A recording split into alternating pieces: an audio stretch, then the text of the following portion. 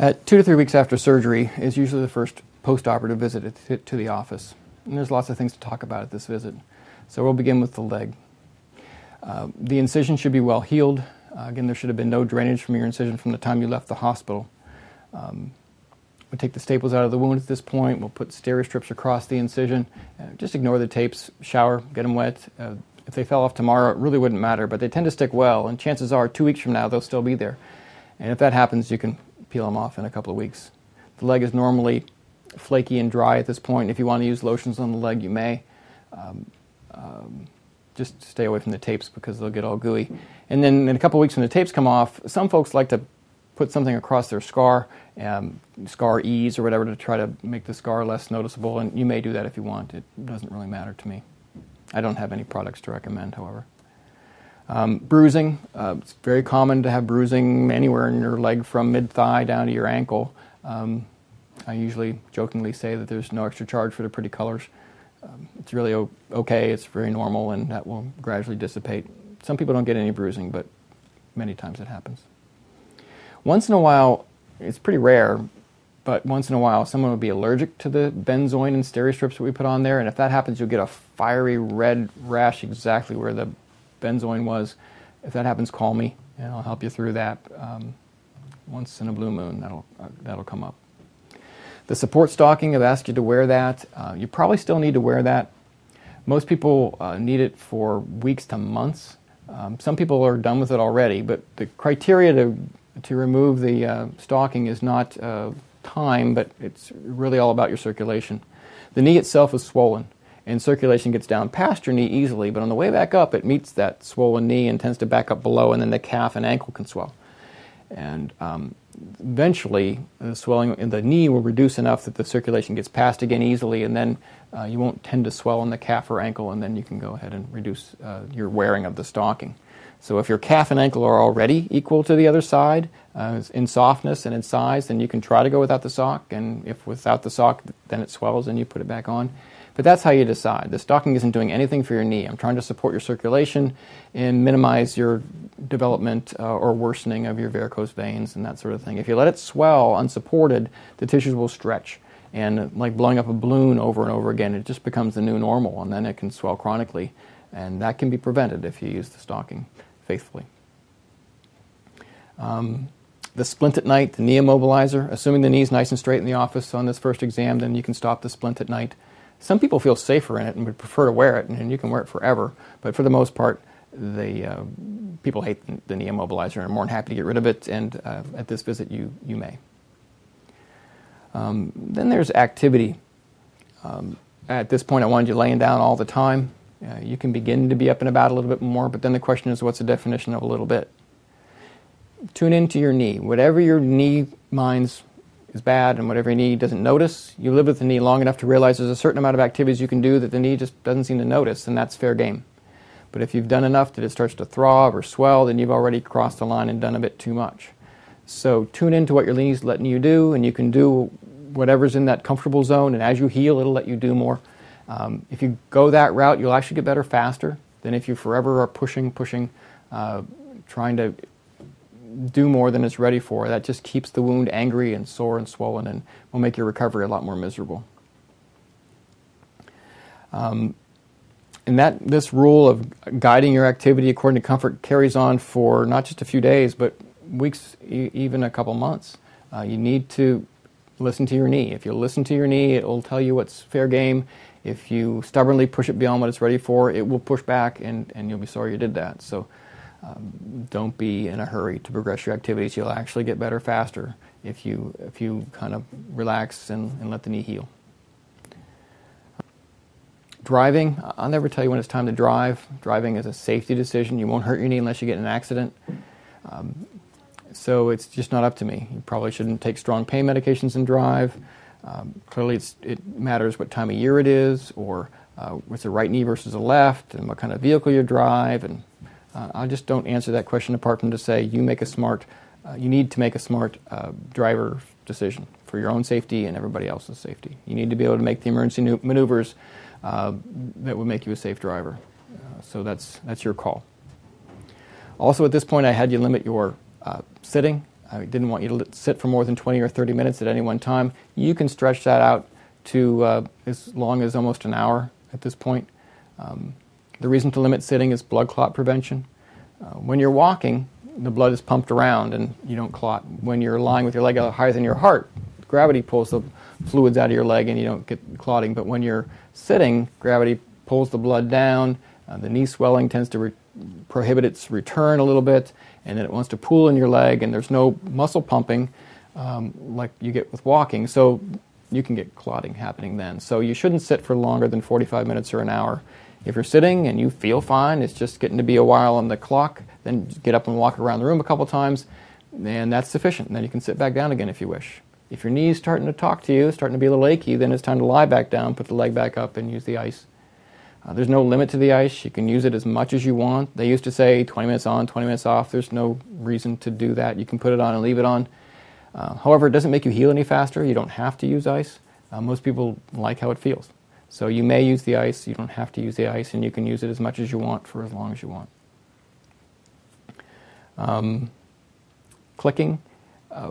We talked a bit about clicking already. Clicking is a normal sensation in the knee after a total knee. In time, it will muffle. The body will fill in nooks and crannies around the implant with scar tissue, and that muffles it somewhat. Your muscle tone improves, and that will muffle it. So that's all common and typical, and some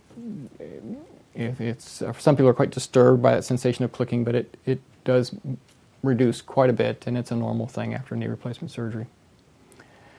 Back to the leg, it's not at all unusual for redness to happen. Now, if there's different kinds of redness. Sometimes there's redness around each staple, and that usually calms down quickly when you take the staples out. Sometimes one side of the knee or the other will get a little bit red, and that's usually associated with inflammation. If there's no drainage, the redness is usually not associated with any kind of infection. It's also really common for your shin to get red, the skin of the crest of your lower leg bone. There's a lot of surgery done way down there. Although the incision's higher, underneath the skin, we're often down there deep, adjusting ligament tensions and that sort of thing. And the tissues there really can't swell very readily. The tissue over your shin can't move as well as, like, say, your calf tissue. So when it swells, it just gets more tense and quite tender and often red. So it's a common place to get a red streak and be quite tender to touch in that area, and that's part of the surgery. You'll have noticed that your pain has a cycle. First thing in the morning, you're pretty raw. Mid-morning, best part of your day. Then you ache at night. The more you do during the day, the more you ache at night. And it's a kind of a ebb and flow cycle. That's normal. The more you do during the day, the more you'll ache at night. Stiffness in the morning, that's really quite normal. And that'll all melt away gradually. But that's a normal postoperative recovery sensation. Usually by this first postoperative visit, the home therapist is almost ready to stop. Some people need them a little bit longer, but once you're no longer homebound, meaning you're getting out of the house more, usually the home therapists need to stop. Their goal was to make sure you were safe in the house and that your knee maintained nice and straight and that you were bending to 90 degrees or a little bit more. If you're doing that, you've learned how to work on range of motion of your knee. You'll go for a time and just working on your own. You don't need the formal therapist there. You should be able to manage the minimal stretching exercises on your own. In time, we'll talk about what I call phase 2 therapy, which is usually 2 to 3 months after surgery, and that'll be a strengthening program. But it's not time to strengthen yet. We're just working on your motion, letting the tissues heal, and letting the knee gradually mature. Just increasing your activity from near bed rest to starting to get up and about a bit more is plenty of activity increase. It's not time to strengthen very much. Some people have a hard time getting their motion. If you get your motion easily, then don't work hard on it. There's no desire to get your heel clear back to your buttock, for example. Once you have functional range of motion, you're fine. Don't push it farther. There's no reason to make yourself sore. And artificial knees really don't go heel to buttock very readily. The mechanics of that would be somewhat abnormal. If you're one of those folks who's having a little bit of trouble getting your range of motion, that's a little bit more common. There's some tricks to help you with that. Basically, it's bend your knee, but the therapist will have some tricks they'll have shown you. Sometimes you can place your foot on a step above. That's the surgical side. Put the weight on the non-operative leg and then while your surgical foot is on the step up, just kind of lean in, and that'll help you bend the knee. But again, the weight's on the non-operative leg, and then you're just bending the knee over a step. Sometimes that helps. A glider rocker is a nice tool. You glide back, bend your knee as far as you can, plant your foot, and then just kind of bounce into the knee. Sometimes that helps. Sometimes sitting on a rigid table where your feet will dangle, and then just let gravity and just kind of swing it a bit and kind of bounce it off that tight spot, and even cross your leg over and let the other one help a little bit. That can help. Some people really swear by the porch swing. Again, they glide back, bend their knee, and then bend into it. A stationary bike works well. If you have a stationary bike, it's probably the best tool. I wouldn't go out and buy one, but if you have a stationary bike, set the seat as high as you can, but still able to reach the pedal on the downstroke. And there'll be no tension on the bike at all. And while you're sitting there, just rock. You won't have enough motion to go around yet, but rock forward, rock backward, forward and backward. And then the non-operative leg becomes the therapist for the operative leg. When your surgery side stops because of stiffness, then your non-surgery side can push, push, push, push. And that's a very nice way to work on motion when you're in control and you're not worried about somebody else, a therapist or something, pushing out of your control. So that works well. And all you're working on the bending, don't forget about straight. Many times people come back to see me next time at maybe 6 weeks after surgery and say, look how well I'm bending, and they're bending nicely. But then I go to straighten the leg and they've lost that nice straight leg. Now we use a straight leg every step you take, and you don't want to lose that. Once you've lost it, it's kind of hard to get it back. So, but at the same time, at this first post-operative visit, you should be nice and straight. So if you're nice and straight, it's just a matter of maintaining that. And so unlike the bend where you want to kind of push more and more, the straight you just need to maintain. So prop your knee fully straight for just about a minute. You won't have to have it straight all the time like you were up until this point, but prop it straight for about a minute, fully straight, and then you're done. But do that about 10 times a day, just to train those tissues to maintain full extension.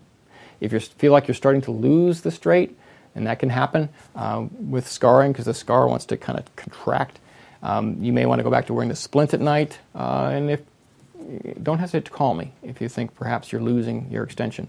Again, it's easier to get on it when it's a little problem rather than wait for it to get too bad. And then there's the medications. By now, you probably need a refill of your pain medication. Sometimes people go home with a little bit of MS Contin in addition to their oxycodone or some other combination of pain medicines. We usually don't give you more MS Contin, but you probably need more oxycodone or whatever pain medication you went home on. I'm happy to give you that. Don't worry about taking the pain medication. Many people are just afraid of it. I have had almost no problems with addiction potentials.